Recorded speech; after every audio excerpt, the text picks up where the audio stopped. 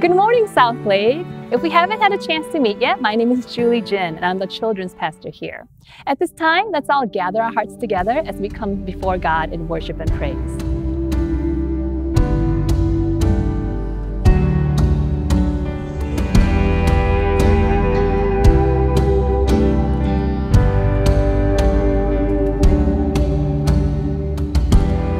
God of Abraham, you're the God of covenant, of faithful promises. And time again, you have proven you do just what you said. Though the storms may come and the winds may blow, I'll remain steadfast. And then my heart learn when you speak a word, it will come to pass. Great is your faithfulness to me. Great is your faithfulness to me. From the rising sun to the setting sun, I will praise your name. Oh, great is your faithfulness to me.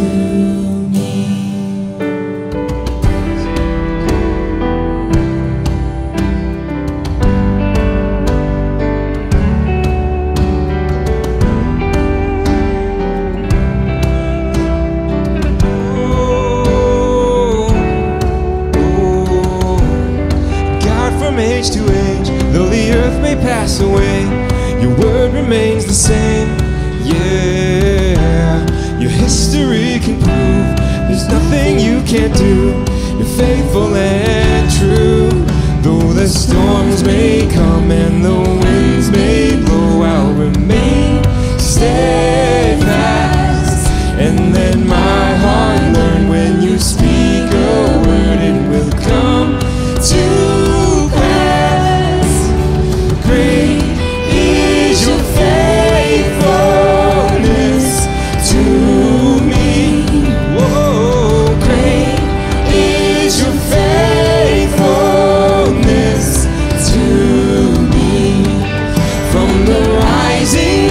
to the setting same, I will praise your name. Oh, great is your faithfulness to me.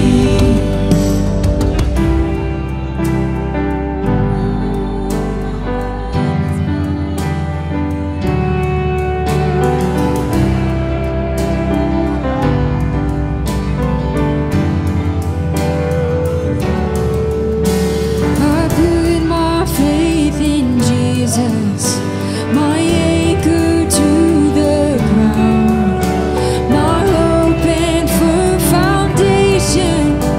He'll never let me down. I put my faith in Jesus, my anchor to the ground, my hope and firm foundation. He'll never let me down. My faith in Jesus, my anchor to the ground, my hope and firm foundation. He'll never let me down. He'll never let me down. Great is your faithfulness to me. Great is your faithfulness to me. From the rising sun to the setting sun, I will praise your name. Oh, great is your faithfulness to me. I put my faith in Jesus, my anchor to the ground, my hope and firm foundation. You'll never let me down. I put my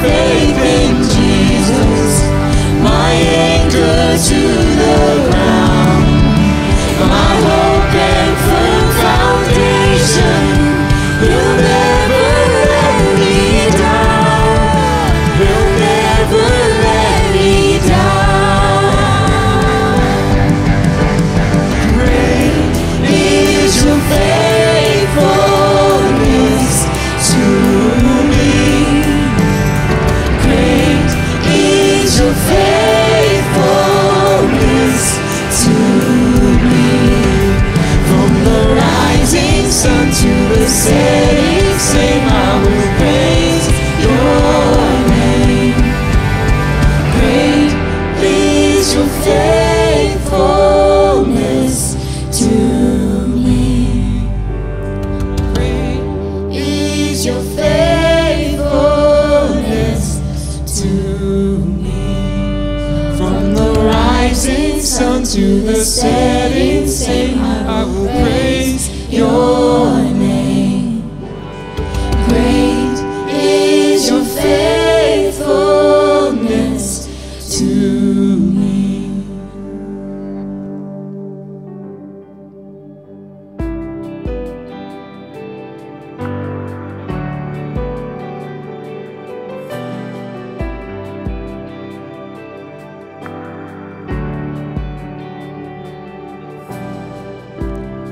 There's a table that you prepared for me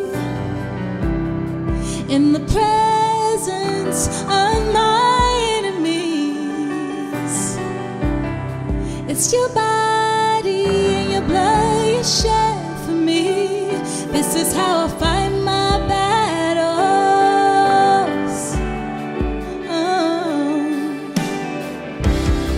There's a table that you prepared for me in the presence of my enemies. Your body, it's your body and your blood you shed for me.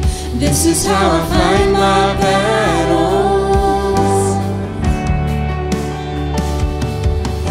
And I believe you've overcome, and I will lift my song of praise for what you've done.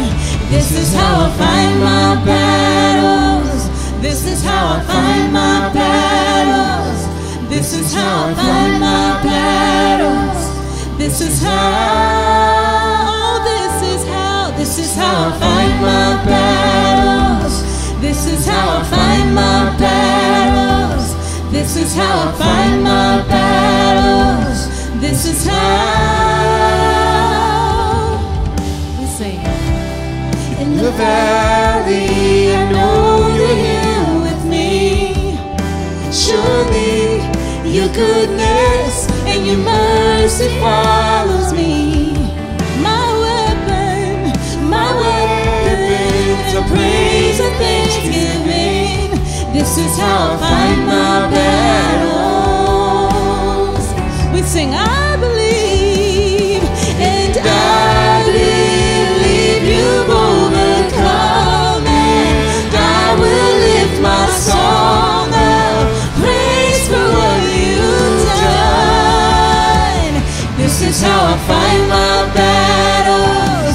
This is how I fight my battles. This is how I fight my battles. This is how, this is how, this is how I fight my battles. This is how I fight my battles. This is how I fight my battles. This is how.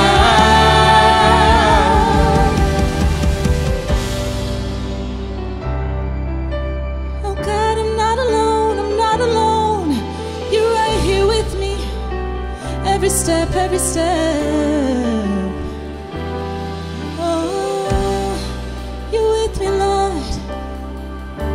This is how I fight. It may look like I'm surrounded, but I'm surrounded by you. It may look like I'm surrounded, but I'm surrounded by you. It may look like I'm surrounded, but I'm surrounded by you. It may look like I'm surrounded, but I'm surrounded by you. It may look like I'm surrounded, but I'm surrounded by you. I'm not alone. It may look like I'm surrounded, but I'm surrounded by you. You won't leave. It may look like I'm surrounded, but I'm surrounded by you. I'm always surrounded.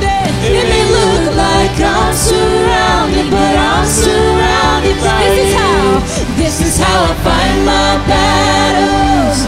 This is how I fight my battles. This is how I fight my battles. This is how. This is how I fight my battles. This is how I fight my battles.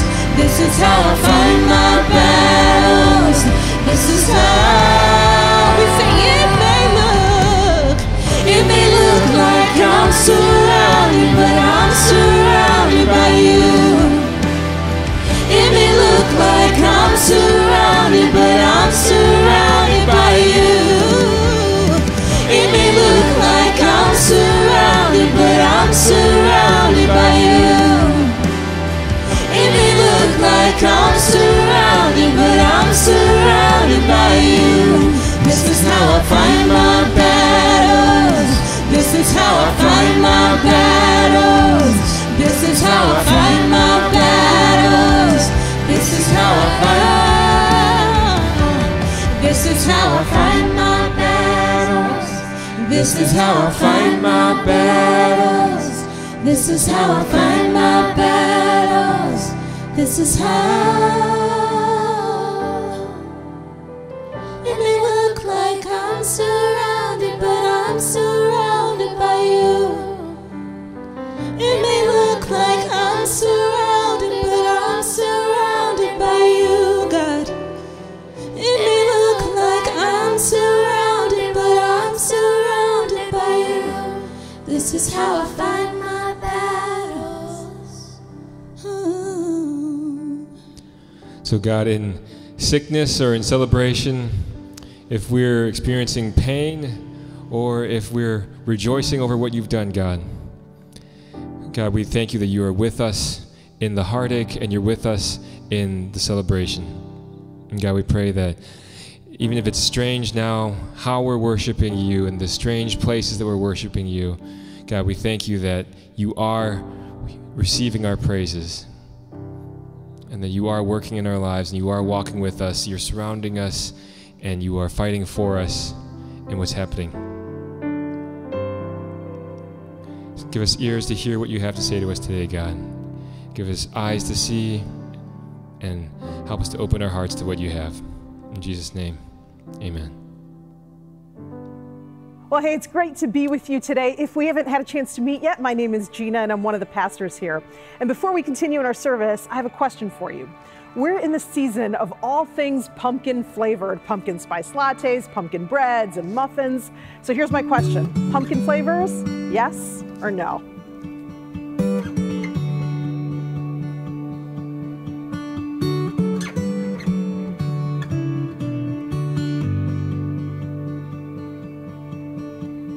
Well, if you're new joining us for the first time, we're so glad that you're here checking out our services.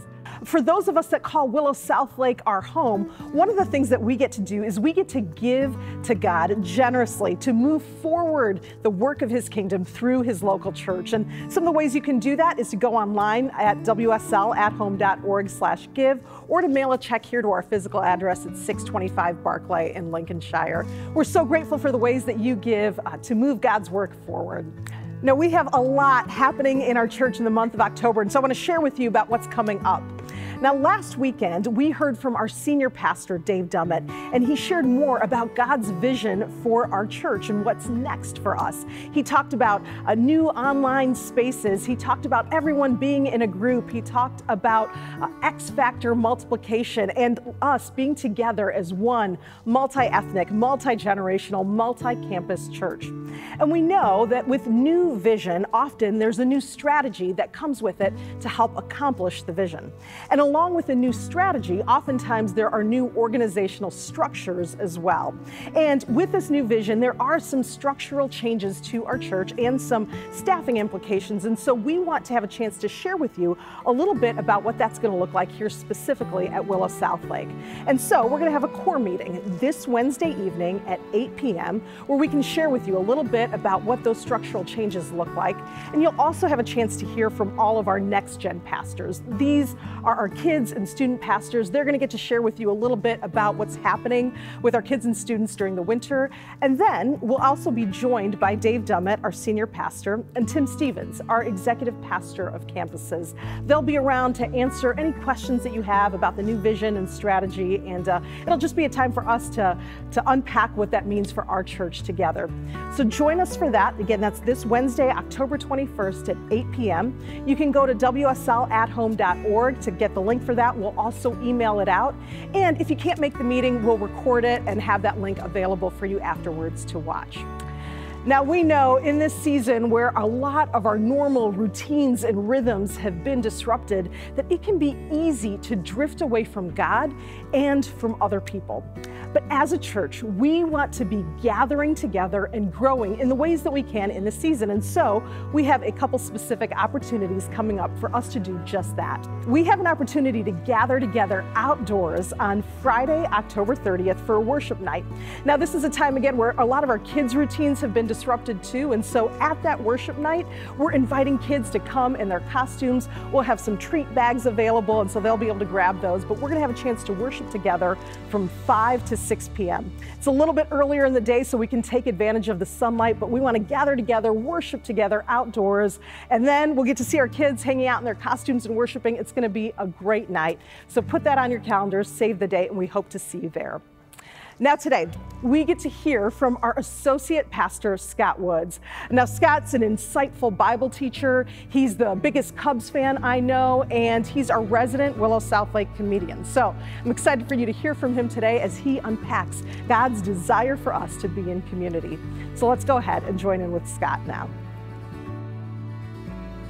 Well, good morning, Willow South Lake. My name's Scott. I'm one of the pastors here, and it is a pleasure to be with you on this fall morning. Just a little while ago, I was reading an article that I found quite fascinating and also slightly disturbing at the same time. Right after World War I, so we're talking about 100 or more years ago, in the country of Switzerland decided that they were going to start collecting and holding in reserve items that they seemed and deemed to be essential to human life. Food, clothing, all of these sorts of things that they would have, and they just stockpiled them. Now, they've been doing this for years. Why did they do this? They did it because they wanted to be able to provide for their country the most essential things that they would need to survive through a war, a famine, or even, you guessed it, a global pandemic. But interestingly enough, as we find ourselves here in a pandemic now, the country of Switzerland has changed their tune just a little bit. You see, they actually decided that one of the items that they have been stockpiling for 100 years is no longer essential to human life. And I know I disagree with this, and maybe you'll disagree with this as well. Can you guess what is no longer essential to the Swiss life? Of course, it's not chocolate. They have millions of pounds of chocolate there hidden somewhere in the Alps. It's not chocolate. It's not croissants, where you might think, oh, maybe they're going to live without croissants. It's even worse than that.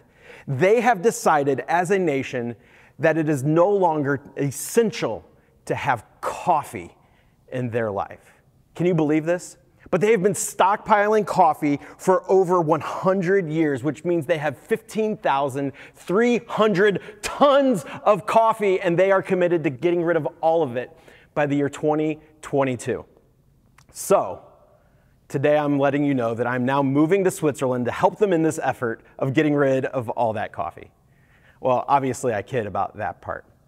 But have you ever seen something that you always thought was essential to life and then found out that maybe it wasn't? Or maybe vice versa. Maybe there was something that you didn't think was very essential, and it turns out that is one of the most important things in your life. We're going to talk about one of those things this morning. Because the truth is, as we are looking at our church community, we used to think that it is essential for us to just be in the building. And while it is great for us to gather together and to sing and to worship and learn in one place, what we're actually finding maybe is more essential is those really close connections to the community that we have. It's about being together with those friends that know you and you know them. You see, this is getting proved out time and time again. You see, research has shown, and there was a study that was recently done out in California, and it was done over a 9-year period, and what it found was that people with weak relational connections were 3 times more likely to die than those with strong relational connections. Now get this. This is where it gets crazy. People who had bad health habits, like smoking, eating the wrong types of foods, but had strong relational ties, lived significantly longer than people who had great health habits, but weak relational ties. So what can we learn from this? It is better for us to eat Lou Malnati's with others than it is to eat broccoli alone. Can I get an amen? Research, time and time again, is proving how important community is and how essential it is to each one of us. But the truth is that this is not a new problem. This is not a new dilemma. You see, actually, in 1985, the average American had 3 close friends. You know what that average is now? It's 2. We're actually becoming less connected over time, but it's also trending down. And so what, 10 years from now? Will the average American only have 1 close friend? And maybe 10 years after that, we're all just living alone in isolation? Something has got to change for our own health, for our own good, because it is how we are created. It's who we are. We are to be in community with one another. It is said that 25% of all Americans, that's 1 in 4, have nobody to confide in. Think about that. 1 in 4 people have no one to confide in, no one that they trust, no one that they can go to when times are hard, no one there to help sharpen them and make them better. So here's the question. What's the cure? What's the cure for this loneliness pandemic that we are having in our world? What is the cure for this? You see, like I said, this is not a new problem. Because nearly 3,000 years ago, King Solomon, he wrestled with this problem. And it is said that he is one of the, if not the wisest man to have ever lived. He had great power. He had a huge fortune around him. Certainly, there were tons of people. There were advisors and those that would come and go in and out of the palace. It wasn't that he was having a shortness of conversations on any given day. And yet, he found something to be true. Despite all that he had, and despite all that is around him, he felt alone. Can you relate to King Solomon this morning? You might be looking around and your schedule is quite busy, but do you feel alone? Just a few years ago, I was driving home from church on a Sunday morning, and as I'm headed home, I'm thinking about my day, the time with family. I'm getting together with my friends that night to watch the football game that evening, and you know what's weird? I felt alone. I felt unseen. And in those moments as I'm driving home and this loneliness is starting to wash over me, I realized I have got to change something about how I connect with other people. Because just being busy and in a circle with other people or near other people is not a cure for loneliness. The only thing that can cure loneliness is connection. And Solomon knows this. And so he sits down in Ecclesiastes chapter 4 to write out a chapter about this loneliness because he has words for us. He has words for me in the midst of this chapter, and he has words for you this morning. He writes to the married couple who it looks like on the surface everything is great, and yet in their marriage there's a disconnect. He writes to the person who has destructive behavior, whether it's too much to drink, too many pills, looking at the images on a website that they should not be looking at and they know that does not glorify God. He's writing to that person who is trying to fill the voids in their life. Honestly, Solomon, as he writes in Ecclesiastes 4, he's writing to all of us just as much as he's writing to himself. So here's what it says, and we're going to start in verse 8. There was a man all alone. He had neither son nor brother. There was no end to his toil, yet his eyes were not content with his wealth. For whom am I toiling, he asks, and why am I depriving myself of enjoyment? This too is meaningless, a miserable business. Two are better than one because they have a good return for their labor. If either of them falls down, one can help the other up. But pity anyone who falls and has no one to help them up. Also, if two lie down together, they will keep warm. But how can anyone keep warm alone?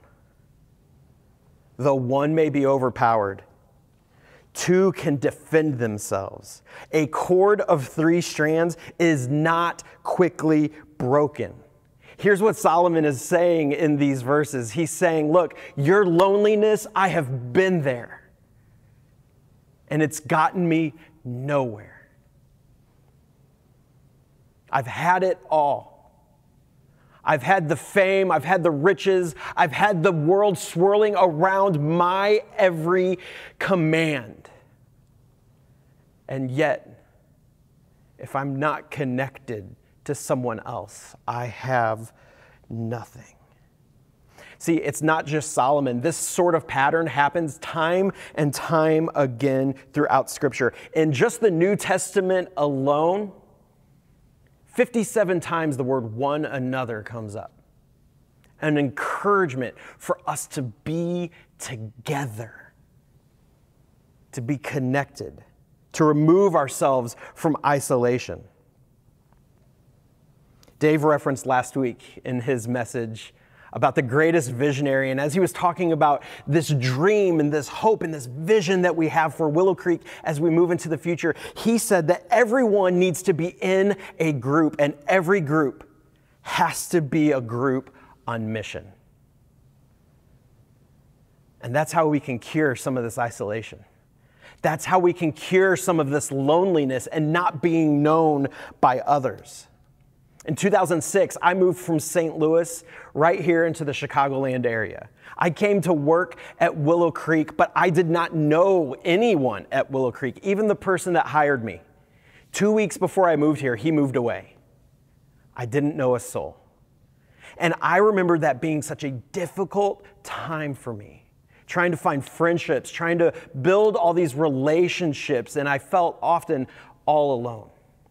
After a while, I was able to kind of befriend one guy. He was a single guy as well, but here was the problem. When you just have one friend, when that friend is busy, you're suddenly not busy. And I remember one time in particular, the office was closed. There really wasn't anything happening at church. I think it was around a holiday, and my friend was away doing things with family, and I went a little over a week without really talking to anyone else, without having real connection. And I just kind of remember that feeling of like darkness and loneliness. I remember that. I also remember one night I'm sitting on my couch in my apartment, and the only light in the whole place is the glow of the television, because I'm cheap and I don't like lights just on in the house. But as I'm feeling that loneliness and that despair, just kind of sitting in that dark place, where my front door once was, there was suddenly this huge beam of light that came in, and that friend walked through the door. And he starts flipping on lights and opening curtains, and he's like, man, you can't sit like this much longer. You're gonna hurt yourself. If you ask that friend to recount the story, he actually says when he walked in, I looked like Smeagol from Lord of the Rings, if you know what that looks like. You see, community being together with other people, it is not just good for us, it's who we are. It's how God created us to be. It is my prayer that everyone at Willow Southlake will have that community. That we will come together into some groups and get to know one another. And then you will just find out how rich this church really is. When we sit and we are known and we are knowing others. That's when this thing called church starts to get really exciting. So I want to tell you about 4 things, and I'm going to do this real quick. I'm going to tell you about 4 things, 4 ways that when you go into a group that you can make the most of it so that you can be seen and be in community with other people. The first one is this, and we're going to take a principle out of Solomon's other book of Proverbs. But be dependable. When you're going into community, you can't be kind of in and out, and we think that maybe if it's good, I'll stick around a little bit longer, but the truth is, if you stick around, that's when it gets good, not the opposite.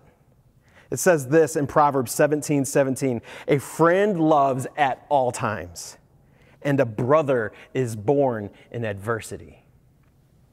When you go through it, and you know what it is, when you go through it with a group of people, you are bound together. My small group, when we first met, there were only 2 little kids that were a part of our small group.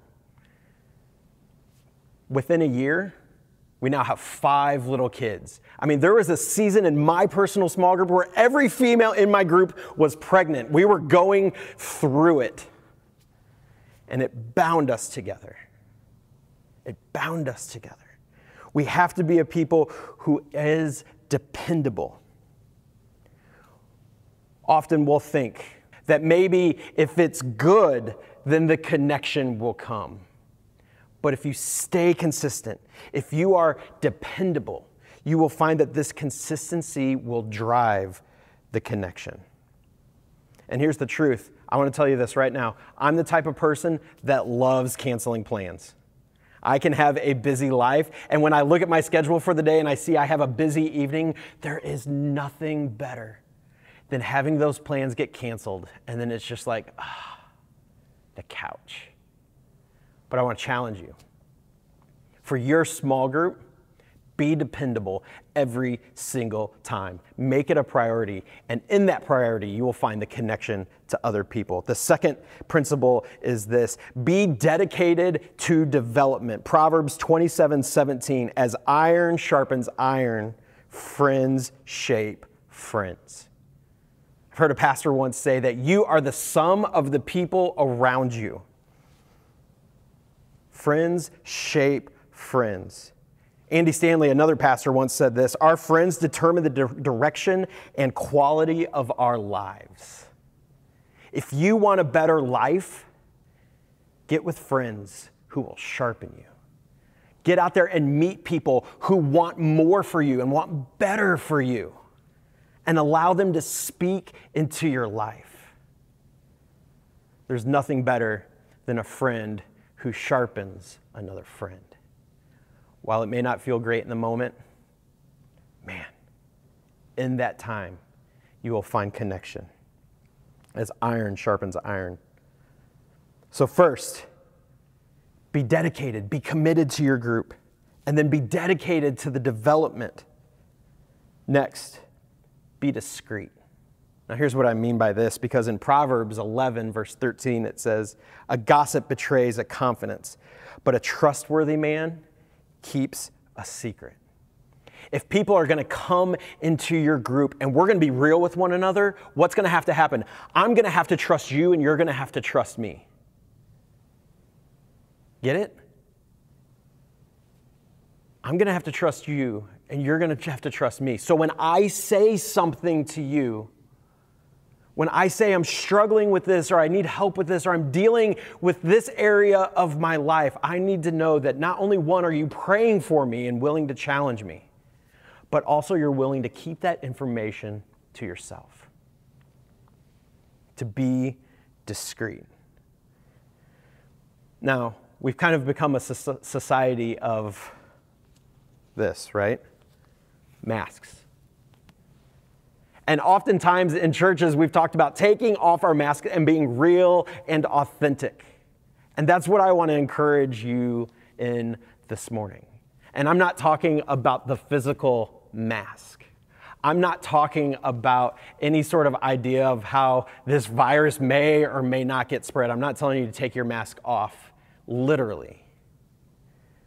But for many of you, you've never sat in a group of people and shown them who you really are. And it's time. And maybe you struggle with it. You struggle with them and the idea that they will be trustworthy and discreet because maybe you have not been trustworthy and discreet. And it's time. It's time for us to come together and honor one another with our words and with our commitment to one another, and to not fall into the trap of gossip and talking. Be discreet. Number 4 is this: be direct. And we have an opportunity when we get into group to not just talk about what? Football or the other things that might be happening in our life or the latest pop culture or politics and things like that. No, that we are to come together and be direct with what's happening in our lives and what God has for one another. If you see something in someone's life that needs loving rebuke, that you would be a person who would do that. But you would also be a person that can receive that. Proverbs 27, 5-6. Better is open rebuke than hidden love. Wounds of a friend can be trusted. Be direct. Be direct. Be dependable. Be dedicated to development. Be discreet and be direct. Here's the thing. Let me tell you the truth. You can survive without community. It's true. You can survive for quite a while without community. You can even come and be part of this church and not really be in the church, not really be the church. But it's like a life without tacos. Why would you ever want that? It's important, and it's time for us, Willow Southlake, to taste what community is really like. And when we do that, like we're told in Ecclesiastes, a cord of 3 strands is not easily broken. It's reflected all over Scripture where we get to sense that togetherness is so important, but really the master of this is Jesus. Because why? He was a true friend to those around him. He was dependable, so much so that he was willing to die on a cross for you. He was discreet. You can tell Jesus anything, and his love for you has never changed. He's direct. He tells you when it's time to change directions. And he's dedicated to your development. He builds people up. He does not tear them down. And when we join in a group, we get to mirror that for other people. Last verse today, Romans 5:11. Now we can rejoice in our wonderful relationship with God, all because of what our Lord Jesus Christ has done in dying for our sins, making us friends of God.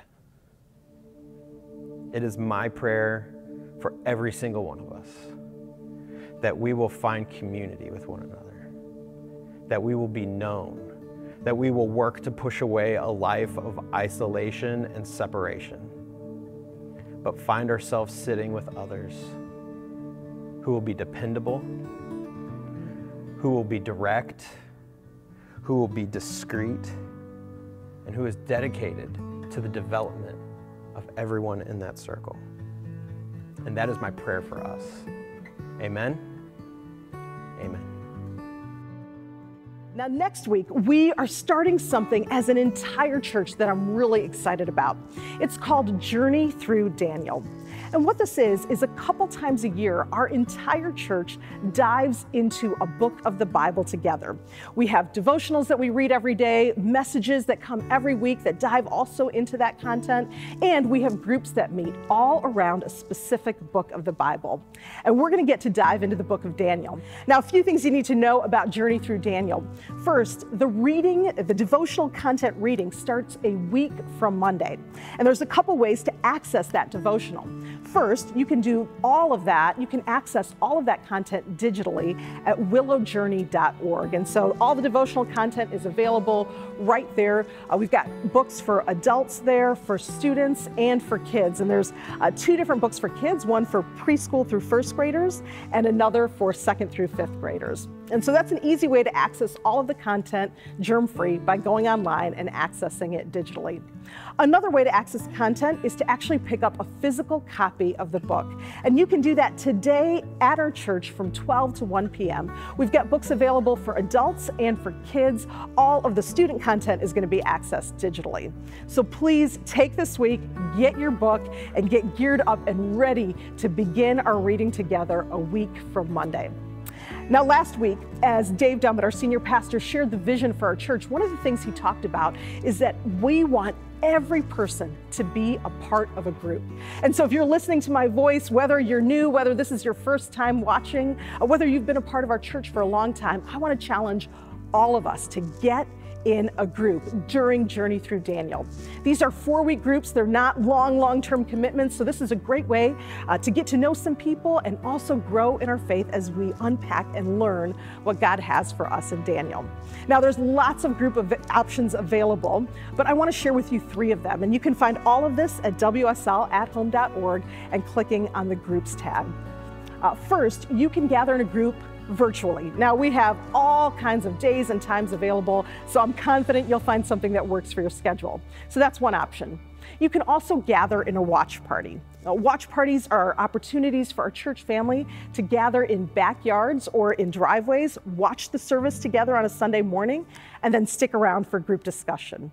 Or we also have some limited in-person opportunities available. If you're comfortable gathering in a home with people, you can also find out more about that. But this week, I want to challenge all of you to find out, commit to a group, because these are going to launch in just about a week. So go online, wslathome.org, click on the Groups tab, and get in a group for Journey Through Daniel. I'm so excited for our church to go on this journey together. Southlake, it was really great worshiping with you today. And remember this Sunday, come on by from 12 to 1 to pick up your Journey Through Daniel books. And while you're here, it'd be great if you could help us pack some prison packs. At Willow, we have this tradition of really wanting to love and care for the marginalized. And especially during the Christmas season, those who are incarcerated in the state of Illinois really need to know that they are loved and seen. And we want to share Jesus' love with them. And one of the ways that we do that is by packing Christmas gift bags for our prison inmates. You can do that this Sunday at church, 12 to 1. Even if it's just 1 or 2 packs that you can pack, it'll really make a difference in the life of someone who would love to know the love of Jesus. Now, in just a couple of minutes, our family service is going to start. So if you're going to join us for family service, I'll see you then.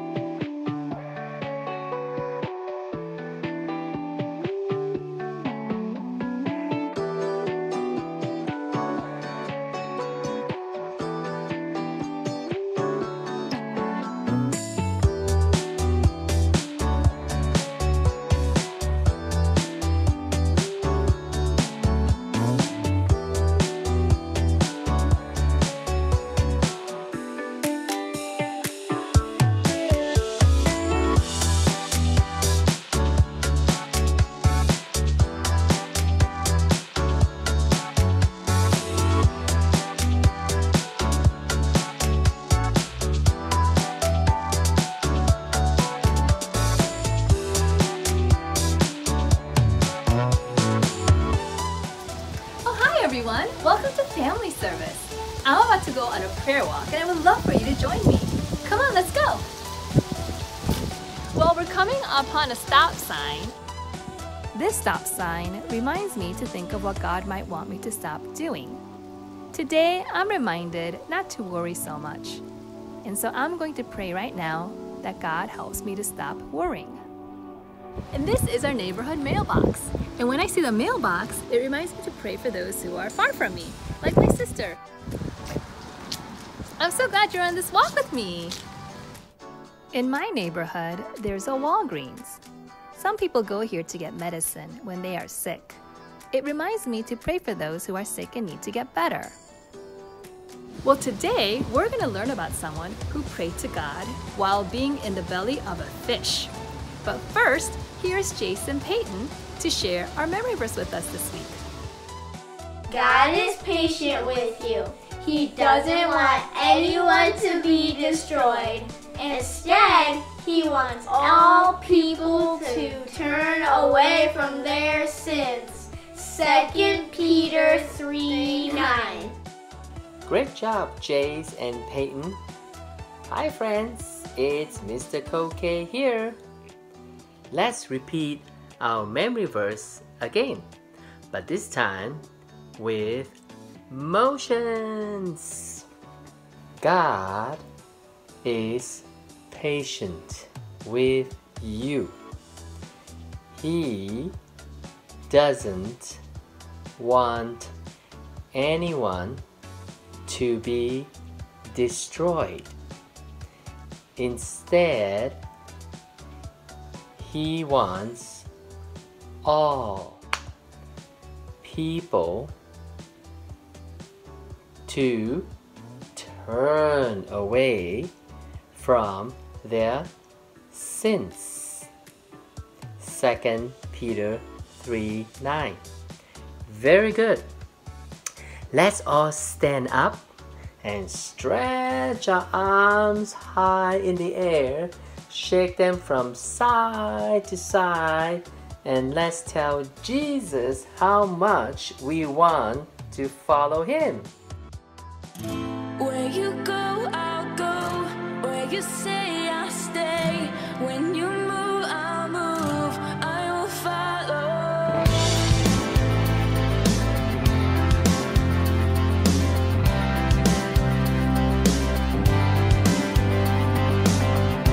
All your ways are good. All your ways are sure. I will trust in you alone.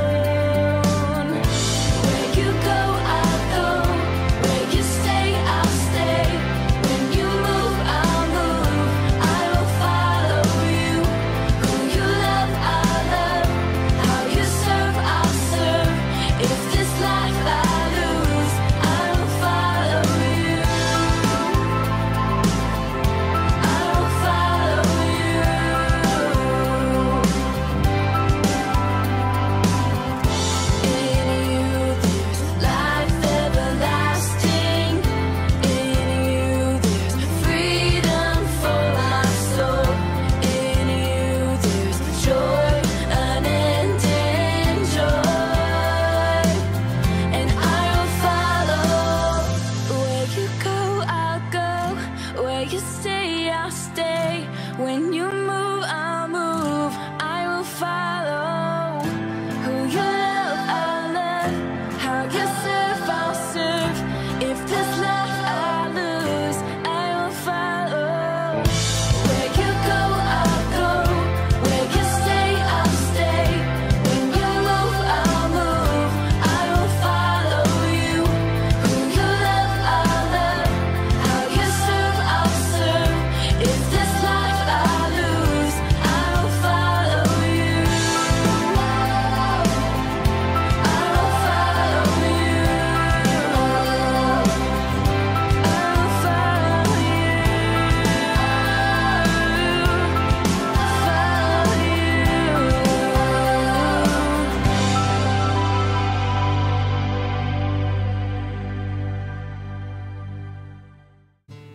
Hi friends, nice job with the worship. I'm Miss Lucille, and today, through the story of Jonah, we will learn how God is patient and a God of second chances. And I'm Mr. Rocky. Back when we used to gather at Promised Land, I loved using the whiteboard when teaching large group. So for today's family service, we will tell you Jonah's story using my favorite tool, the whiteboard. So let's get right to it. Jonah and the Big Fish, told by Miss Lucille. Stick figures by Mr. Rocky.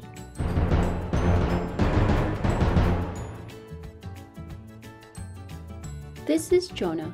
Jonah was a prophet. You can think of a prophet as God's messenger. Hello. One day, God spoke to Jonah. God told Jonah to go to the city of Nineveh to tell him to stop doing bad things. But Jonah did not want to go to Nineveh. Instead, he decided to go in the opposite direction of Nineveh to a place called Tarshish. So, he boarded a boat. And as soon as the boat left shore, God sent a great storm to get Jonah's attention. Jonah told the other men on the boat that if they threw him overboard into the sea, the storm would stop. So they did. Then, God sent a big fish to save Jonah. It actually swallowed Jonah whole. And Jonah was in its belly for 3 days. While in the fish's belly, Jonah prayed to God. Jonah asked God for help and for forgiveness for disobeying God's instructions. After 3 days, God told the big fish to spit Jonah out onto dry land.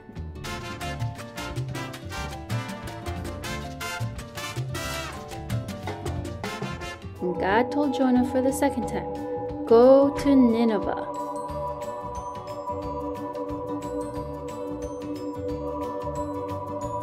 This time, Jonah obeyed God.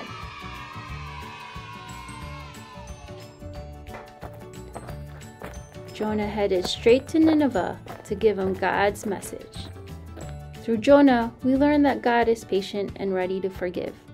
Our sins are never too big to be forgiven by God. Do you know how God is able to forgive us? Because of Jesus. The story of Jonah actually reminds us of Jesus. In the same way that Jonah spent 3 days in the belly of the big fish, Jesus spent 3 days in the belly of the earth. He was dead and buried in a tomb. But did Jesus stay there? No way. Just like Jonah was spit from the giant fish, Jesus was raised from the dead and came out of the tomb. The story of Jonah is a reminder that Jesus paid the price for our sins, and that God, with his great patience, is always ready to give us another chance. Isn't that awesome? Alright, Mr. Josh is up next to explain how we can use Jonah's story in our lives this week. Take it away, Mr. Josh. Well, hey, Promised Land friends, it's Mr. Josh. So, in this week's lesson, we learned that God has enormous patience for all of us. And that is a good thing because we often need a second chance, a third chance, a fourth chance, and so on. In fact, I'd be willing to bet that not only do we need second chances, but there may be people in your life that need a second chance from you, right? Maybe someone who's made a mistake to you or upset you in some way, and they need a second chance. Maybe it's one of your parents. Maybe it's a brother or sister. Maybe it's a friend, a classmate, a teammate, whomever. Today's lesson should teach us that God has enormous patience for us. He gives us second chances, and we need to do the same by showing others a second chance as well. So guys, I want to challenge you. Take the Bible verse and make it into a prayer about this. For example, you can pray and just thank God for having so much patience for you, right? For all of us. You can pray and thank God that He wants everyone to come to Him. He wants everyone to turn away from sin and follow Him. And of course, you can thank God that He loves us so much and that He gives us a second chance, but also pray that He gives you patience, you forgiveness, you the strength to show a second chance to others. And I think one way you can do that this week, as you practice that prayer, is to do what Miss Julie challenged us all to do. Go on a prayer walk.